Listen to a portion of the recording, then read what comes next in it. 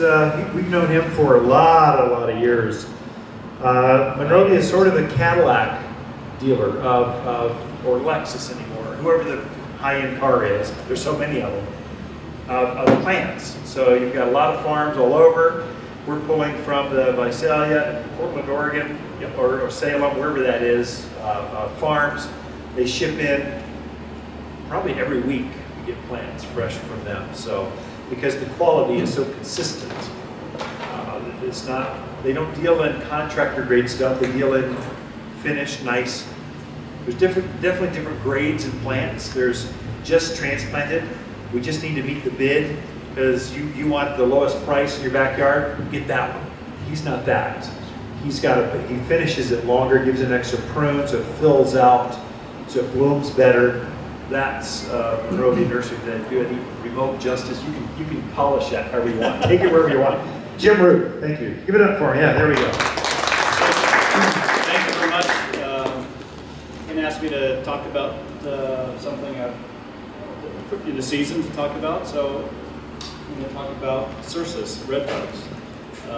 Just a quick, for the plant nerds, it's kind of fun to know where the botanical names come from. Cercis actually comes from the Greek Kirkis. Kirkis in the Greek means weaver's shuttle. So this is the Oklahoma redbud, and the variety name is Oklahoma, hence it actually was a sport found off of a regular Canadian redbud in Oklahoma, so they named it the variety Oklahoma. This is probably one of the more popular ones. Unlike the regular eastern redbud that gets 30, 40 feet tall, this one here only gets about 15 feet tall. So it's a perfect tree for our small gardens or small homes we have now. As you can see, the flowers, the blooms on it are just spectacular with the blooms. You'll see them here, the landscapes blooming usually in April is when we'll start blooming. These kind of came in from California, so they're a little bit ahead. But this is a really nice one here. Another one is Avondale. This is a Chinese redbud, native to the highlands of central China. This variety, though, called Avondale, was developed in New Zealand. It has larger flowers, generally, than most of the other redbuds. This is a really good heat-tolerant one, too. So you got a hot area. I sell this one in the desert a lot, actually down into Tucson even. It does pretty well down there. So this is a really good one for if you have a really hot area. All of them, though, take quite a bit of heat. They take a lot of cold. They're all good for our area. And pretty drought-tolerant ones are established, which is nice. So, and when they're done blooming, it's an attractive plant, attractive tree. The foliage is very pretty on them. So that's Avondale, Oklahoma, almost burgundy, the new growth when it comes out. This has a weeping habit to it. And it only gets about 5 to 6 feet tall, maybe 4 to 5 feet wide as well. So I had it in a pot there because I think it'd actually be a really pretty plant to put in the pot as well.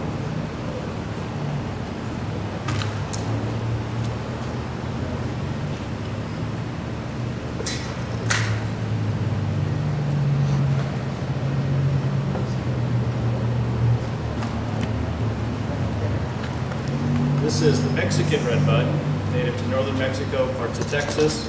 So this is the one that's actually closest to us as far as native-wise. It has smaller leaves to it, maybe about so big around, a couple inch and a half or so, kind of wavy. It's one of the prettier foliages, I think, of the redbuds. Light pink, smaller flowers, but very, very heat tolerant. This one works well. I sell it down into Phoenix and Tucson as well.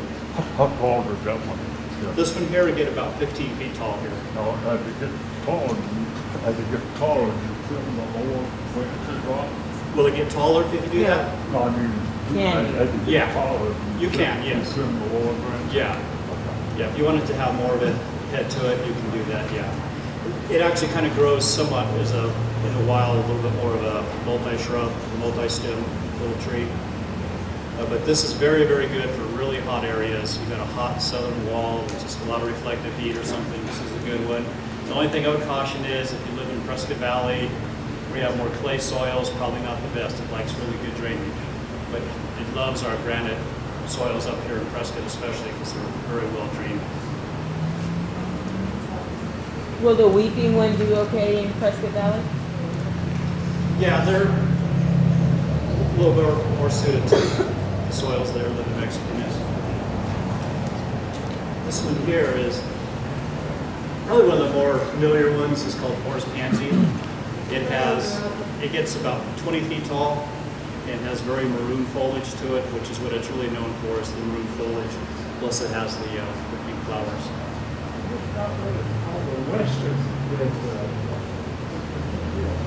The question was, he got one that's called a western redbud. Cercis occidentalis, yeah, that's the native one to parts of California, Las Vegas area. Grows up to, it's okay for our location here. We're going to take our cold here. We're about the maximum cold for it here. But yeah, it's called the western redbud. It's native to the southwest, up to about 5,000 feet, sometimes a little higher. And it kind of grows as a bush form. But yeah, it's a good one for here. Any other questions? How tall does the Avondale one get? Question was, how tall does the Avondale one get? The Avondale is a little bit smaller. It's probably going to be a maximum of 12, 15 feet max. So it's going to be a little bit shorter than the Oklahoma. And then do these, the leaves are green through the summer for most of them? What's After they flower, then do the flowers go away and then you just have the leaves? Right, yes. And then in the fall? Then in the fall they go deciduous, they'll lose their leaves. They'll have some type of, little bit of fall color, usually kind of a yellowish, yellow fall color to them, and they'll drop their leaves. And that's why they're so well suited for us here, is because they do lose their leaves, they take our cold, no matter how much cold we have, they'll take it. But at the same time, they take our summer heat as well. So they're great plants. Like I say, you'll start seeing them blooming everywhere, usually starting in April. So. Thank you. So you shouldn't plant an eastern redbud, right?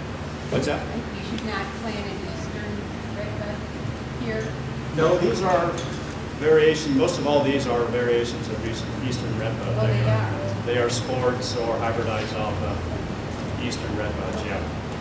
You won't really find a straight eastern redbud, Cercis canadensis. You probably would never find one in the trade. They're big trees, they get 50 feet tall, and they alone aren't the best for here. But the newer varieties that have been out in the last few decades they're very well suited for here. Jim, do you have a favorite redbud? Your personal favorite redbud? Avondale. Really? Why? I like the larger flower on it. Okay. Just a little bit smaller plant, compact, very versatile for growth. Every yard in Yavapai County should have a redbud. They should. They're just the perfect tree for your animals. Don't bother them. They bloom in the spring. They get the most beautiful heart-shaped leaf. Let me take the Latin stuff. Beautiful heart-shaped leaf. Come on. Beautiful. It's not yellow. It's called aspen gold in the fall. It's got interesting bark. My favorite is this one. This is crazy interesting. If you've got a raised bed or a mound in that front parking area, or a raised bed looking up to some sterile wall, you want to bring the eye forward so you're not focused to, shaved out sidewall or your neighbor's cinder block or their trash. You want to bring the eye forward with this beautiful garden. It's called oasis gardening. This is one that you would accent, put in the center and show off. This is called Ruby Falls. Weeping redbud, super crazy unusual. Only Monrovia grows it that I know of. You're only going to find it here at Waters Garden Center. Only at Waters. Really, you're only going to find it because we're the only ones crazy enough to carry these very unusual specimens. This is a specimen. It's created. It's got a graft down here, so it's created to be this flowing. You just see what it's doing. All these buds will be loaded up with flowers, very bright pink. Then it just flows to the ground. And then from there, you put your other lower growing, flowering kind of stuff around that. But this would be the centerpiece. And every gardener that comes over to your house would go, oh, what is that? Because it's so unusual. And that's what a specimen is supposed to do. It draws you into the garden so that you can enjoy it more. I think art does that too. It's garden art. It's not meant to be by itself. It's meant to draw you into a space. It's so pretty, you go, oh, what is that? And then you get surrounded going, oh, look at this. This is so pretty. It engages you. This is action art form, just living. It's what it's meant to be. That's my favorite. But we have Easter and all the others. This would be really cool with like the white Christmas lights on. And it's, Yeah. It's bringing down. Oh yeah, that's a great idea. Yeah, sure. Oh, this is really short. Go ahead. Yeah, it's shorter. It's maybe about 5 to 6 feet tall at the most, 4 feet wide or so. It has a real this weeping habit to it. It's, as they age, they get prettier and prettier as they age. That's right. The more mature they get, the more majestic they get. Really, it's super unusual. We don't sell. This is not the #1 seller. #1 seller is Eastern Redbud. That's it, because everyone knows it. And all the East and Midwest folks, that's where they come in. I want an Eastern Redbud. I go, here it is. I personally think the brighter, the newer varieties, the Oklahomas, the Avondales, they're the same tree, only with a brighter spring flower. They're the same exact leaf. And then the forest pansy. Did you talk about that? Yeah. Okay, I wasn't here. I Just check it out. Purple leaf. It's the same green leaf, only the leaf is purple. Same bright red pink flower, but the leaf physically turns heart-shaped purple. Very unusual. And it holds up. Takes our wind, it takes our sun, takes our... With that, I got to pass it on. So thank you very much, Jim. I appreciate that. Why don't you give that microphone to... Give it to Douglas.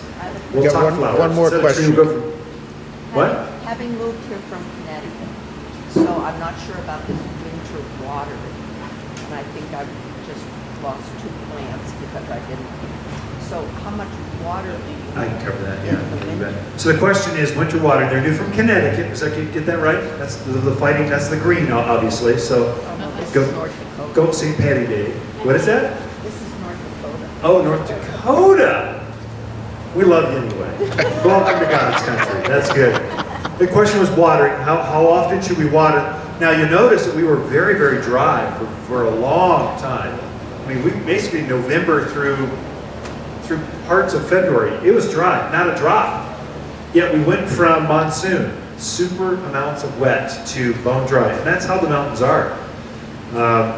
So to supplement the watering in midwinter is important because the plants still use water in winter. It doesn't freeze like in North Dakota. The ground does not freeze. I think we had a week's worth of frost line, about not even an inch thick. We picked right through it and kept planting. We never stopped planting this winter. The crews were out every week this winter. And so the plants are still using moisture, and that's how they form these buds. So if you don't water, you'll get what we call winter kill, or top burn, or frost burn. So the top of the plant will burn off. It sacrifices the top of the plant. The plants have antifreeze in them. As long as they're hydrated, and that antifreeze can be pushed up and down the structure of the plant, they don't get damaged. As soon as they get dry, they start taking the moisture they have and bringing it towards the heart of the plant. They want to survive, so they'll sacrifice the top branches to keep the heart of the plant alive. And that's why you get that winter kill. This will become very pronounced as we come out of spring. You'll see your red-tip photinia, notorious for being damaged. Some of your bigger trees, bigger cypress and cedars, they can be notorious for getting burned. So kind of watch that. So what we encourage in the winter, starting November is when we turn the systems off, about through March, watering twice a month, deep soak, okay? Water it like it was hot in June. In June you're watering once a week, but in the winter you're watering once, twice a month, and you can cut one of those off if we have a major storm. That's generally what we tell folks. If your system is turned off, you can manually turn it on, just for a nice afternoon, or you can water by hand. This is especially important for those things that are fairly newly planted. Their roots haven't grown out. They don't have as much buffer, as much space to pull from, so they're more dependent on you. It takes about 2 years for a plant to grow from this bucket to the surrounding soil. It takes about that long to become mature in its landscape. So it's more tender or more dependent on you for those first couple of years. After that, the big specimens, they're so robust, I would say it's less important. So that's, did I answer that fully for you? Okay, that's how to water. Wait a minute.